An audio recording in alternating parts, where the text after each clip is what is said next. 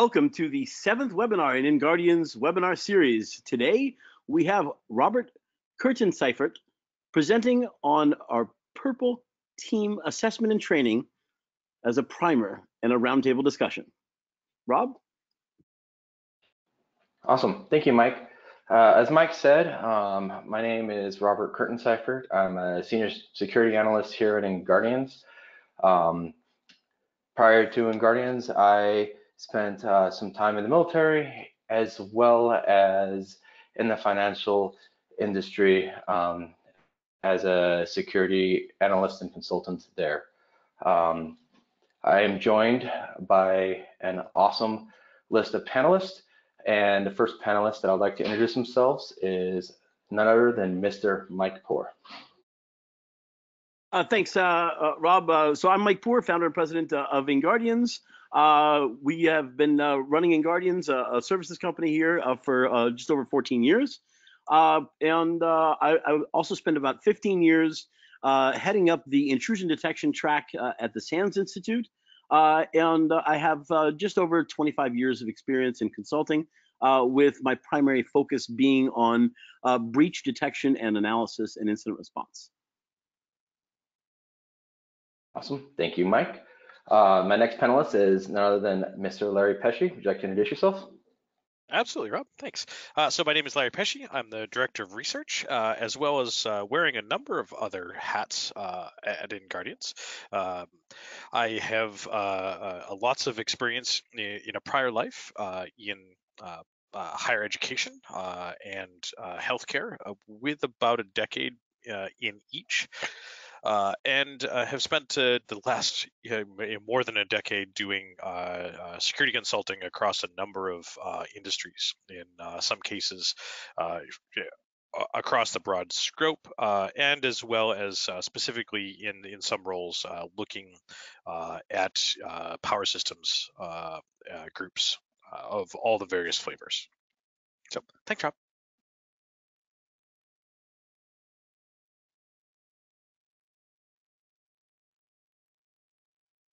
And Jarrod, would you care to introduce yourself?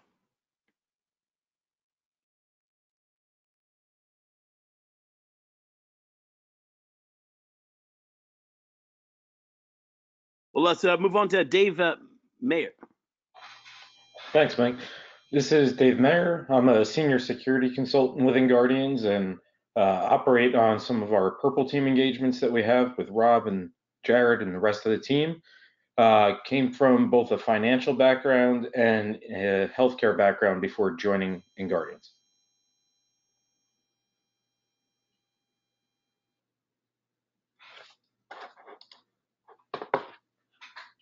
No. Thank you, Dave, and sorry for the technical difficulties. Last but not least, Thomas, would you like to introduce yourself, please? Yeah, thanks, Rob. My name is Thomas Hutchison. I'm a security analyst here at InGuardians, and I've spent the last decade working in IT and security, ranging from startups to large global enterprises. I've worked in different industries like aerospace, both in the commercial and defense side, healthcare, as well as industrial manufacturing, where I started specializing in areas of system administration, DevOps, incident response, and web application pen testing. Awesome. Thank you, Thomas. So like Mike said, we're going to talk about the Purple Team Assessment and Training from InGuardians. And we're going to talk about an overview of what Purple Team Assessment and Training is, Purple Team Assessment Operations, how does it work, what to expect when you get an InGuardians Purple Team and how to prepare, and what to look for when you're choosing your next Purple Team Assessment and Training provider. So first and foremost, what is a Purple Team Assessment and Training from InGuardians? Well, we developed a unique red versus blue training program that could be customized to your organization, right? We assess and aim to help you guys bolster your incident response capability, and we conduct live fire exercises against your infrastructure with your team to help you guys get better detection, better deterrence, and a better response to these live fire attacks. Some of the key factors here at InGuardians, we like to focus on that it's a custom training, 100% developed for your organization as well as your environment.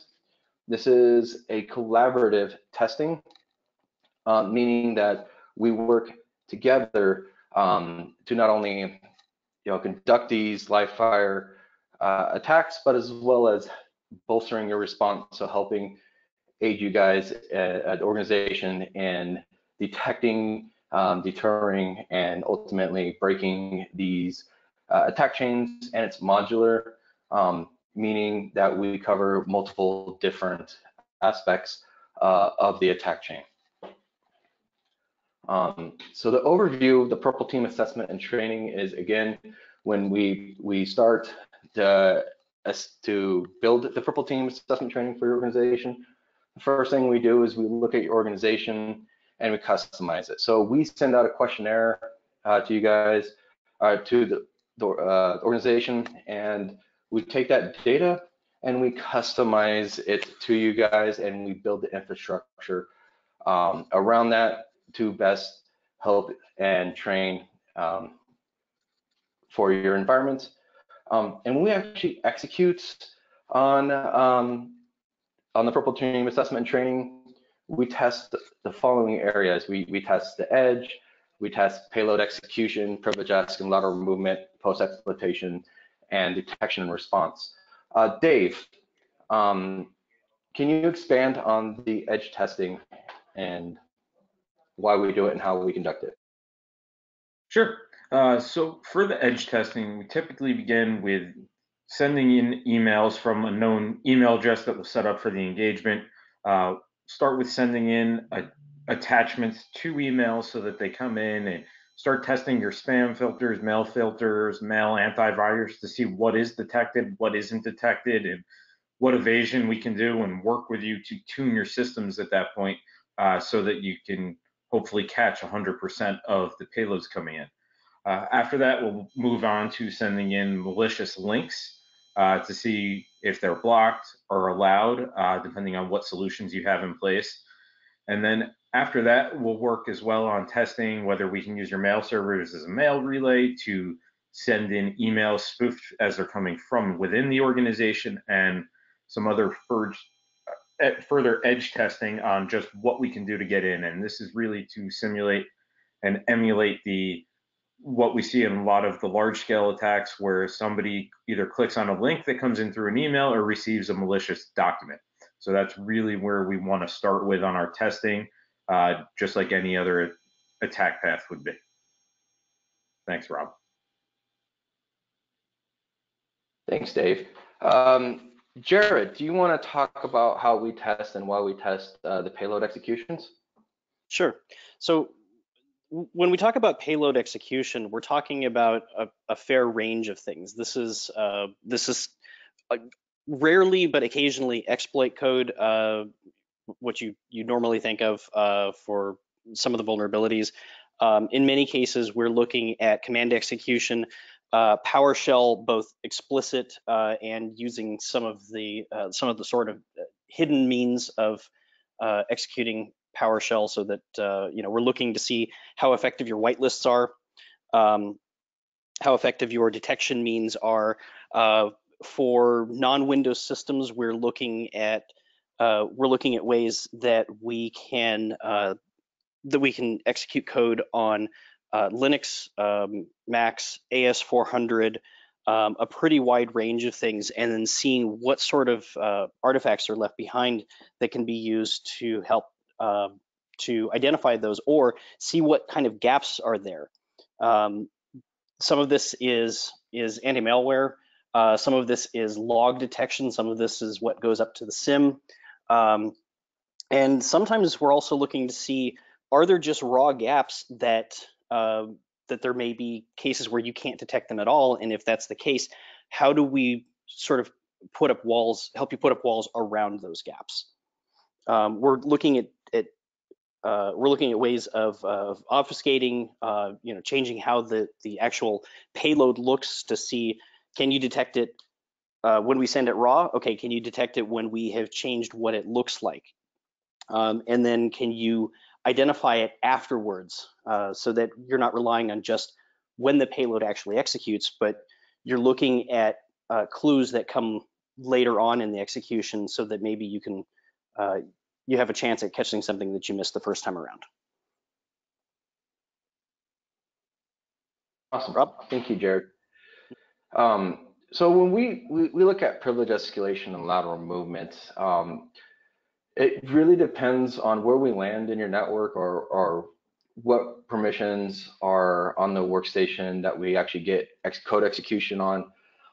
If we do privilege escalation first or we do lateral movement.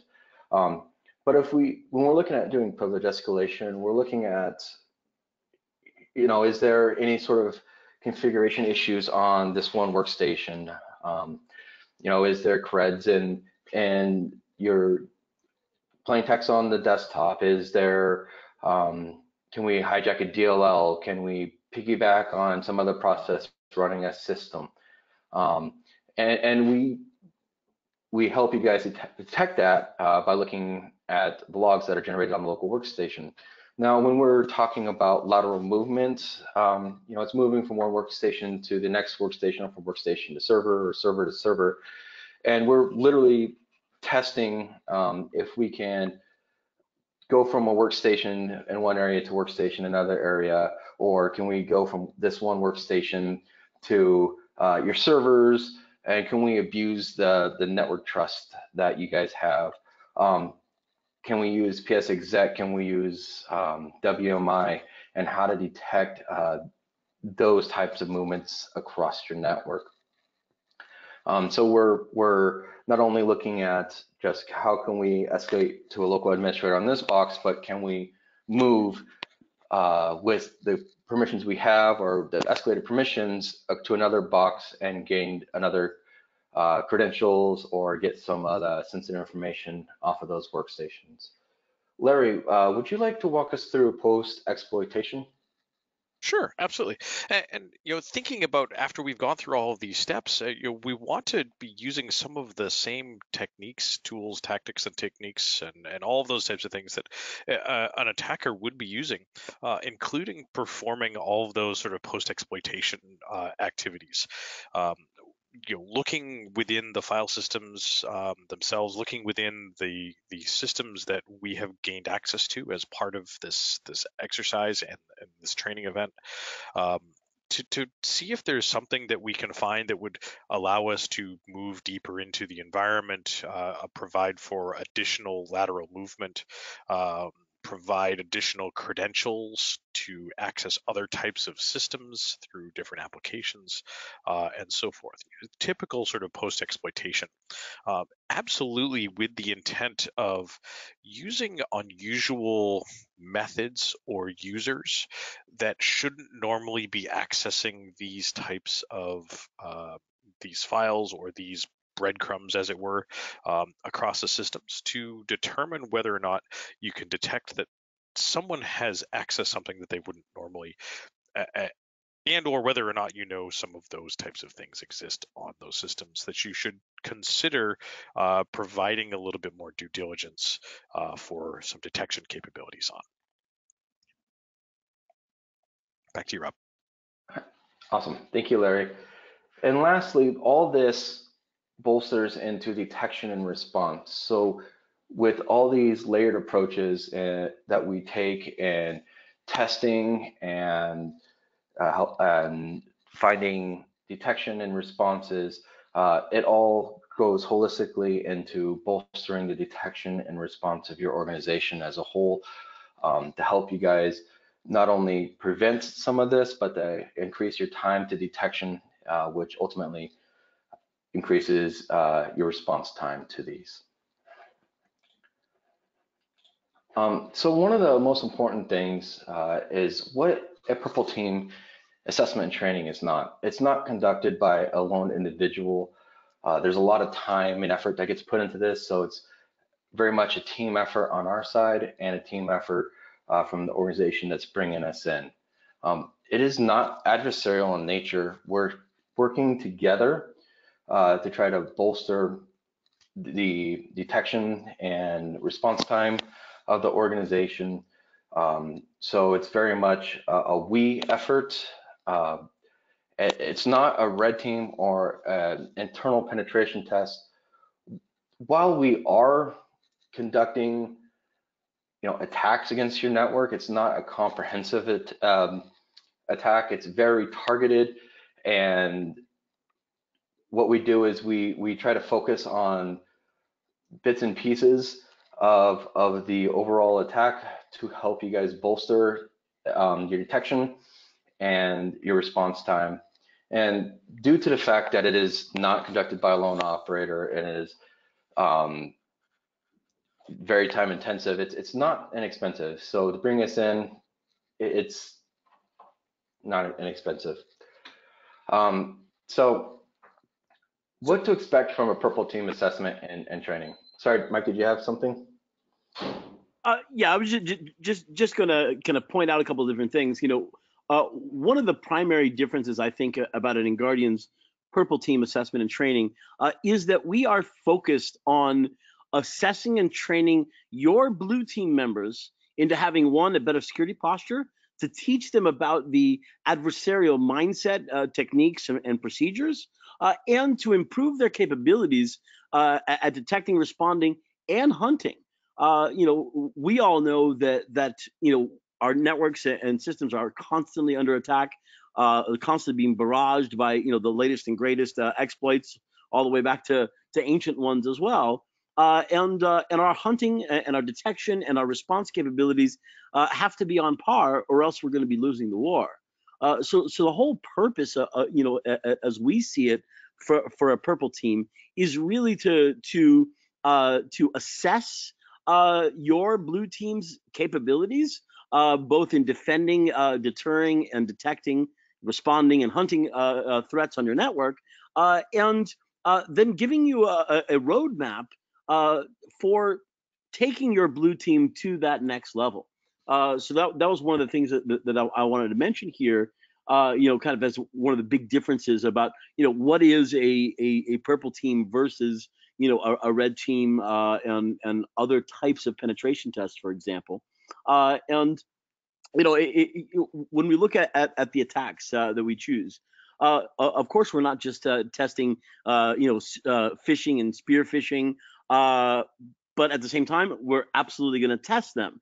Of course we're going to be testing the execution of payloads against your systems, including many of the payloads and techniques that we see when we respond, to serious incidents on a regular basis, right? So while our offensive security team is conducting red teams, or our incident response team is going in and helping clients recover from a serious breach, for example, we're collecting data, we're analyzing payloads, we're looking at the techniques that are being used by the attackers to get in to networks and to establish a foothold on those networks. And then the whole purpose of a purple team is to take those advanced techniques, take those payloads, the methods of execution, the methods of maintaining access, the methods that they use to pillage the village and post-exploitation and hide their tracks, and then turn that into a method for assessing your organization's capabilities to withstand those attacks, and a method for training your team to do better. As Rob said, to reduce that time, to detect and deter, so that your systems can get back up and running, or not get pwned at all. In an ideal world. Back to you, Rob. Thank you. Thank you very much, Mike. Larry, I have a question for you here. With that caveat that Mike brought up is. One of the questions we get is, how does the purple team training differ from tabletop exercises often conducted, in disaster recovery and business continuity exercises? Can you speak to that? Absolutely. Thanks, Rob. So coming from some of my history and specifically my work in healthcare, some of my role there was very much being responsible for their IT, the information technology, information services, disaster recovery, and business continuity plan. And what I found in that environment was that we had similar types of things in that we had something that we needed to test, this disaster recovery plan, as it were. And we had the capabilities for doing system failovers and switches and migration of data and verification that all these things were happening in real time. All these things happening in real time, very similar to some of our security operations. And we had this process and we had this set of objectives, but no one ever really wanted to actually flip the switch to take the system offline and have it fail over. So we always did that via a tabletop exercise with a whole lot of what ifs. And let's pretend that this system is down. Does it really work when we go to connect here? And it wasn't always a really accurate test.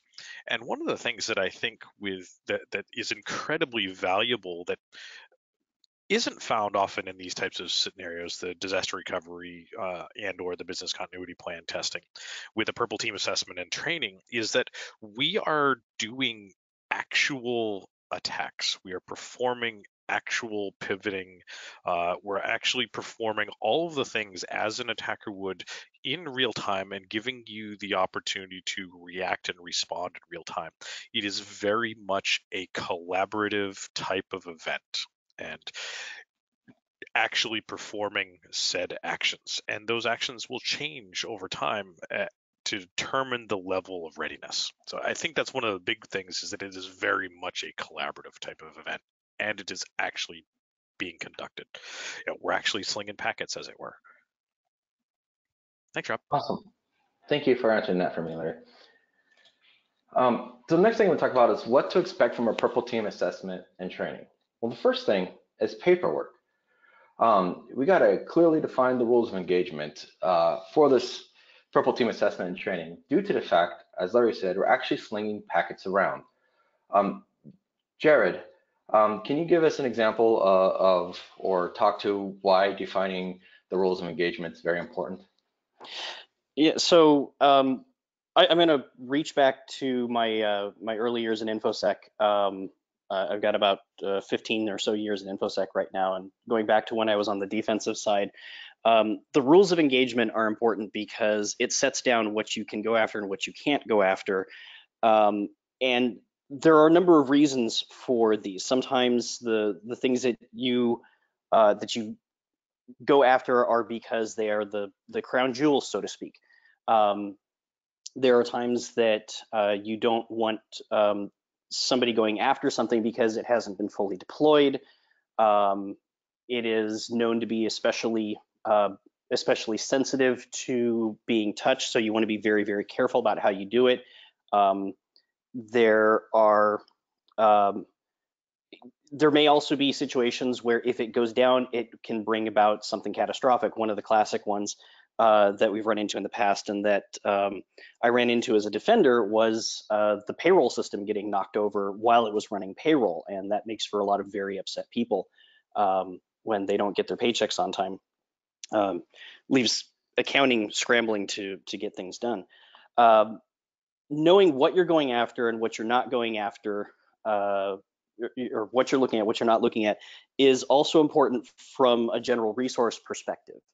You want to know what you have to work with.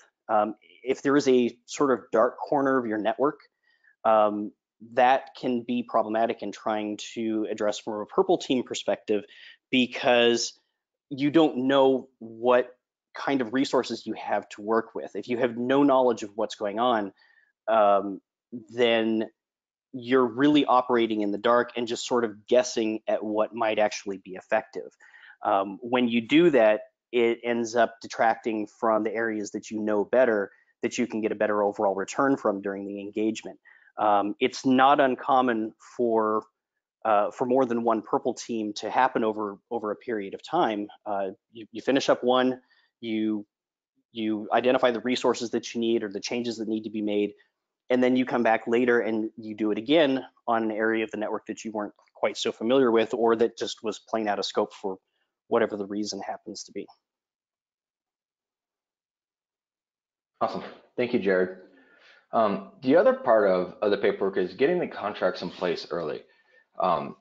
As we've already discussed, Purple Team assessments and training takes a lot of time to customize. We have to set up all the infrastructure, and so getting the contracts in place early is key to getting a very value out of this Purple Team assessment and training. Another thing is we want to identify and empower a single point of contact to complete the pre-assessment tasks. And those pre-assessment tasks can be something as simple as setting up a conference room that has enough space for everybody, making sure we have a projector, making sure we have the right address, we have the dates correct, and being the advocates at the organization to ensure that this runs as smooth as possible. Another thing is inform the necessary parties and ensure that they have time and are present during this assessment and training. Thomas, what is the importance of having representation from all levels of information technology and InfoSec groups while conducting a Purple Team?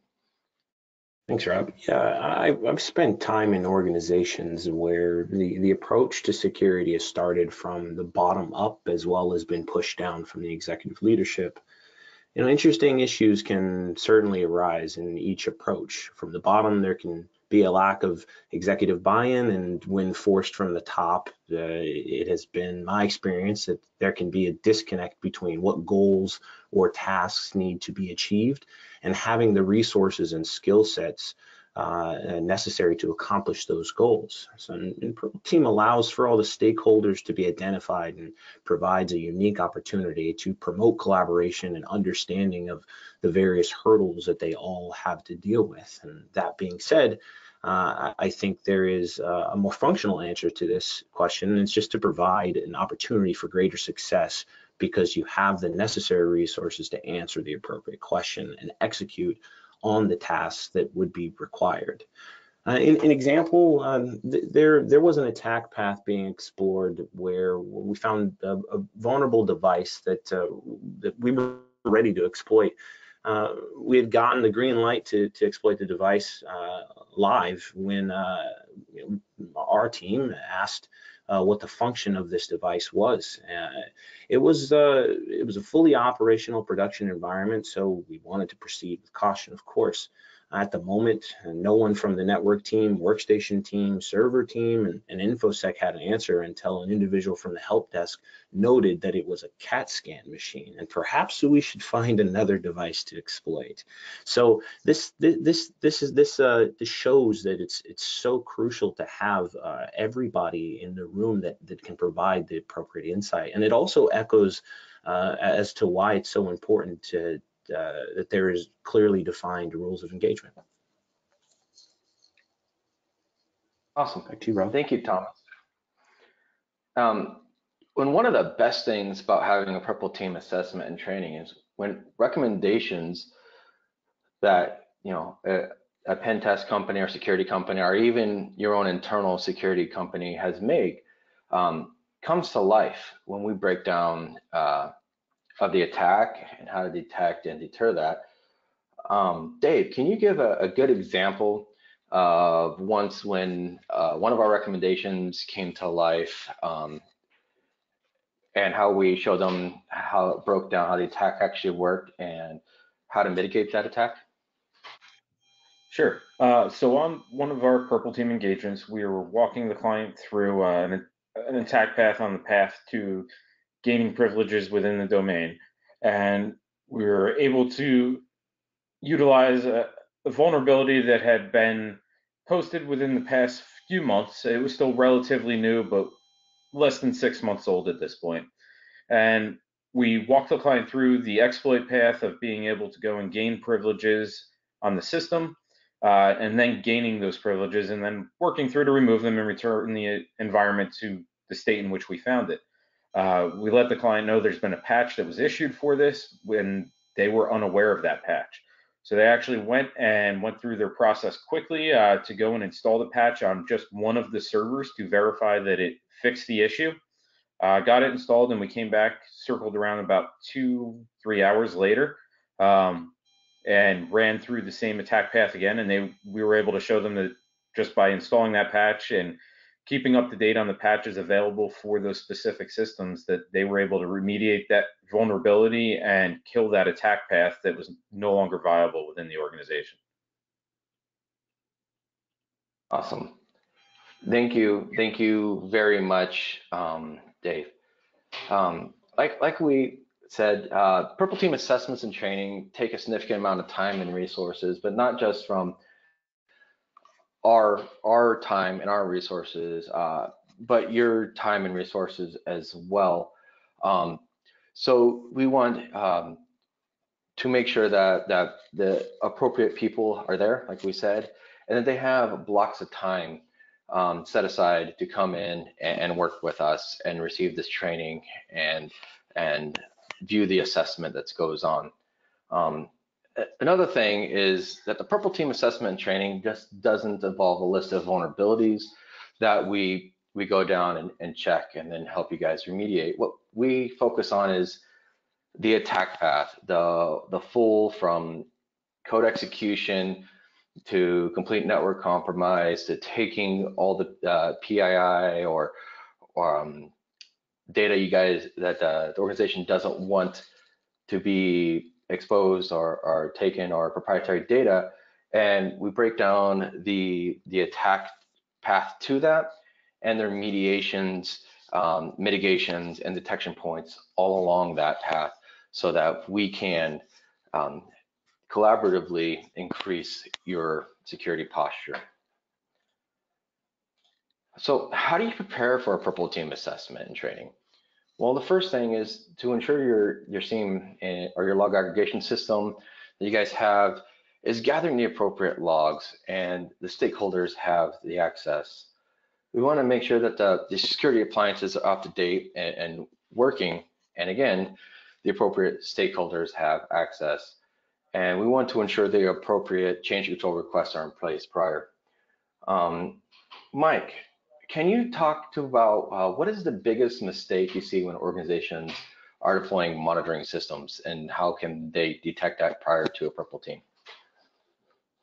Oh yeah, that's a great question, Rob. One of the things that I've seen, over time is that organizations are often quick to deploy a solution without thinking about why they're deploying that solution. So, for example, the regulators or auditors say, "Thou shalt have a SIEM to aggregate all your logs," or "Thou shalt have an intrusion detection system," for example, as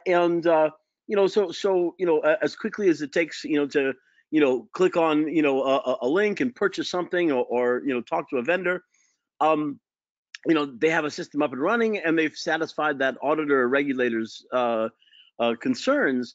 But the problem is that oftentimes it didn't really buy them anything other than a management headache, or where do I store all the data? So one of the things that I've always recommended, and InGuardians has recommended to our clients when we're deploying intrusion detection systems or log aggregation and analysis systems, for example, is to first identify the most critical systems for your business to stay in business. Do a true risk assessment. Identify the systems that are critical for you to stay up and running. Whether that involves your emails, or whether it involves servers that are customer facing, whether that involves the AS400 that are aggregating your financials, whatever it might be. Identify those, and those are the first systems that you want to make sure that your SIEM, your log aggregation and correlation system and analysis system can handle. Then establish a baseline. That's the second thing that I see so many times organizations kind of skip doing, or don't know how to do, for example, is how do I actually get a baseline for what events I should normally see, and what events should really raise the red flag? Because from a consumer of intrusion detection alerts, right, that system is telling you that everything that you're seeing is bad, and some organizations are getting millions of events a day, which of course they can't respond to. So being able to one, identify the systems that are critical to your organization staying afloat and staying in business, and making sure that those systems logs are getting into the aggregator and processed correctly, to establishing a proper baseline for what is quote unquote normal, and thusly everything else is considered to be really, really interesting, and also to have that mindset. The last thing that I'll speak to here is that oftentimes we instrument the networks, we get everything up and running, we get all these systems talking to each other, we put a few analysts on a team responsible for analyzing these things and determining whether they constitute a serious threat, for example. But then we don't teach them what to do once they find it. So, okay, great, you found this, big bad evil attack number 7. Well, what do you do from there? And this is going to differ from network to network and organization to organization.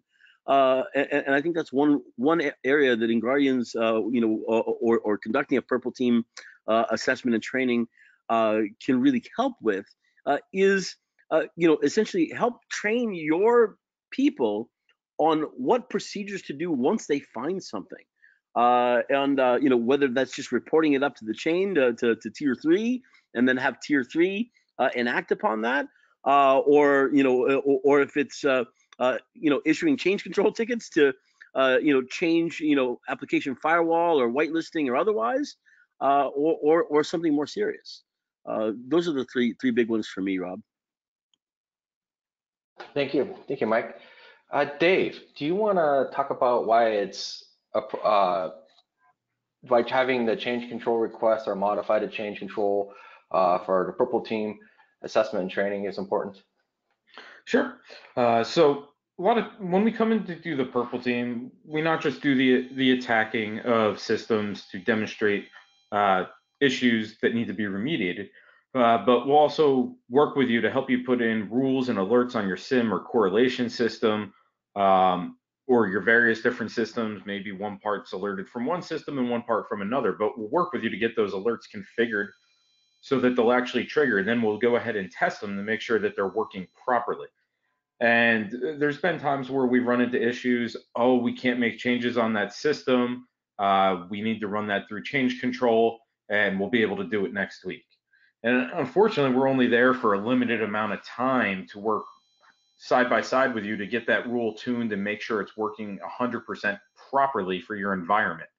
So having the proper change control and approvals ahead of time to be able to work with us to make the changes for rules and alerts on the fly will help both you get the most value from us being there and being able to tune systems properly, and make sure that we can get through the most attack methods possible and get those detections in place versus waiting for someone else that's not in the room or to go through a separate change process to get them implemented.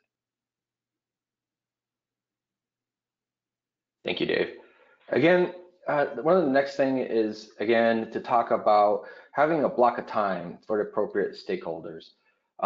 We're there to teach and coach the organization on how to detect and respond and mitigate these attacks. So ensuring that we have the appropriate stakeholders in the room, again, is crucial, but not just so we can teach and coach them, but so that the time isn't bogged down.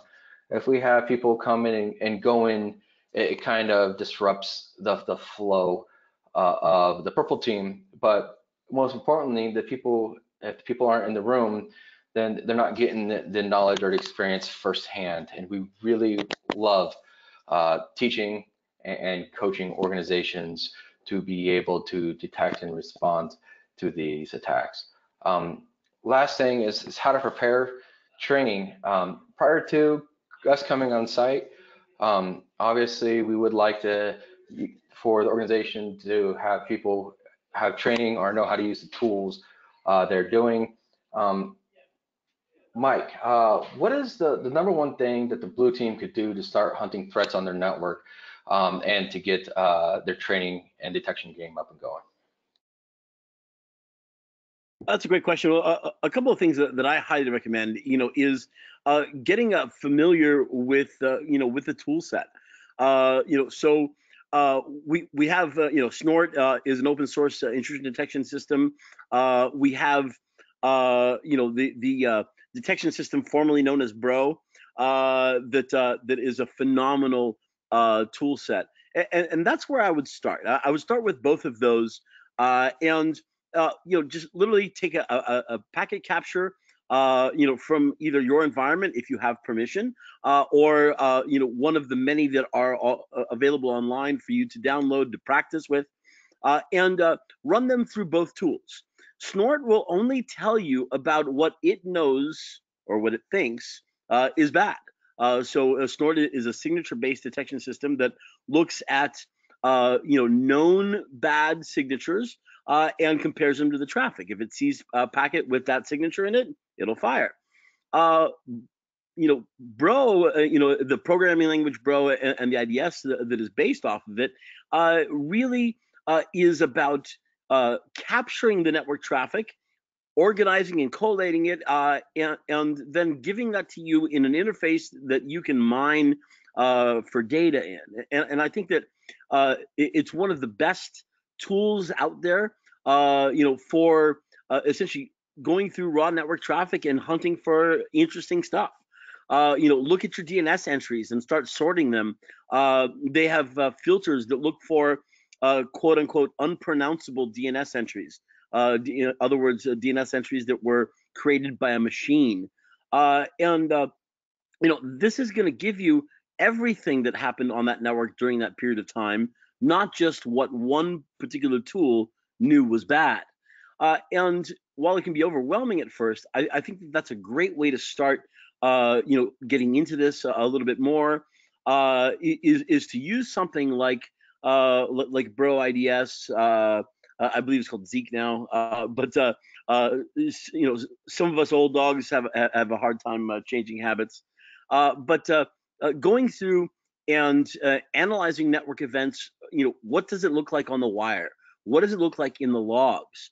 And one of the things that I always encourage my students to do is to find like-minded individuals and start by meeting up once a month, where each person brings a virtual machine and some logs or some tools, and maybe the first month you spend essentially setting up those virtual machines and attacking them, sequestering all the logs, and the next month when you meet up, go through and try to analyze the logs and find the things that you already did.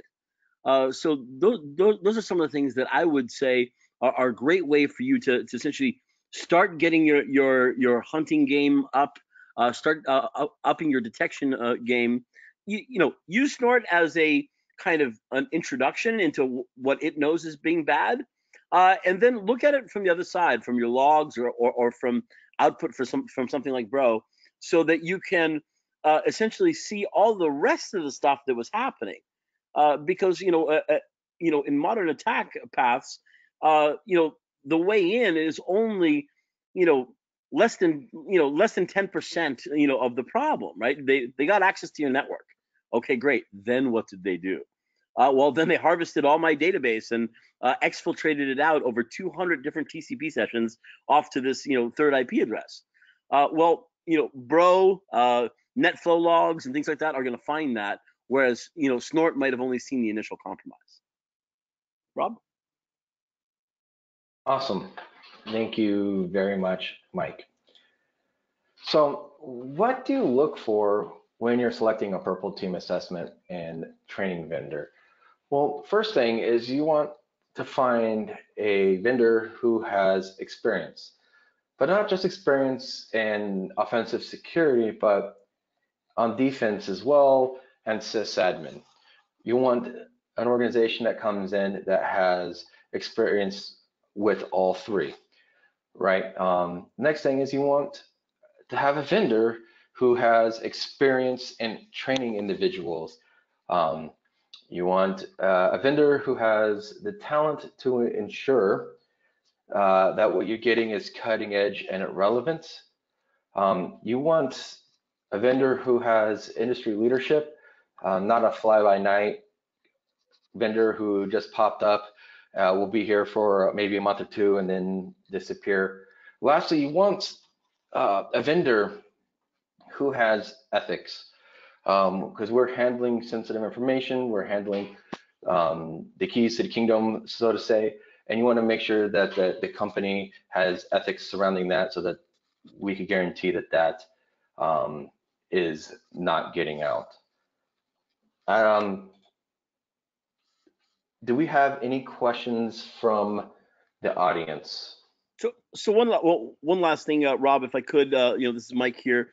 As an owner of a company that conducts this type of training, that last item about ethics is extremely important. But it also goes, kind of pervasively through all the rest of that prep that Rob talked about earlier in the slides, right? It's like, well, why do we need to have all these contracts signed, at least a month in advance?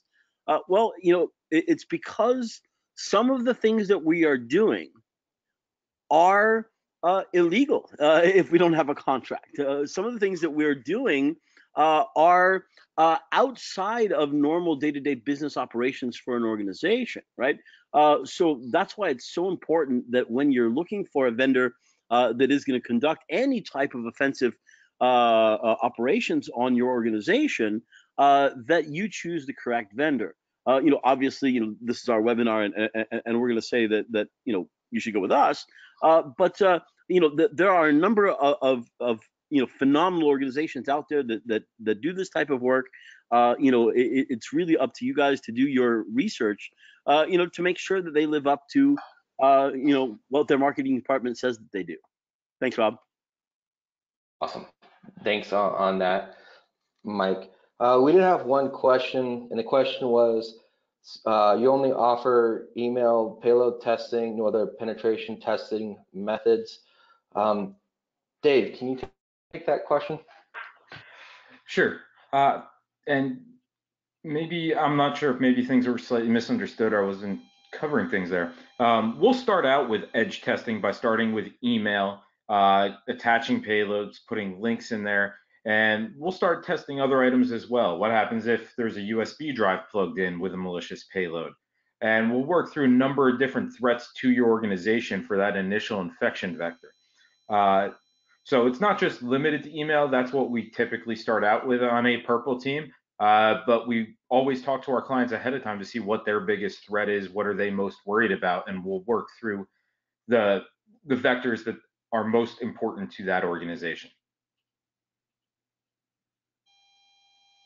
Yeah, this is Mike again. I remember a while back, back far enough that the industry didn't refer to them as red team penetration tests yet.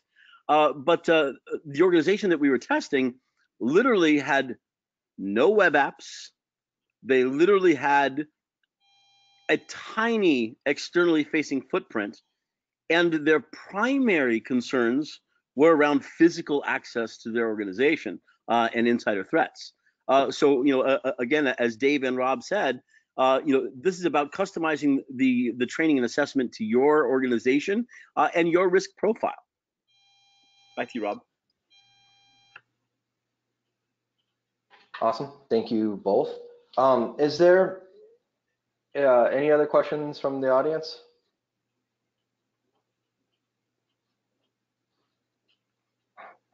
All right. Mike, do you want to close us out? Yes, sir. So next slide. So I just wanted to point out a little quick reminder here. We do have a executive briefing service. It's free. Sign up. We will put together a short executive briefing on the threats that we think are most relevant this week to look at.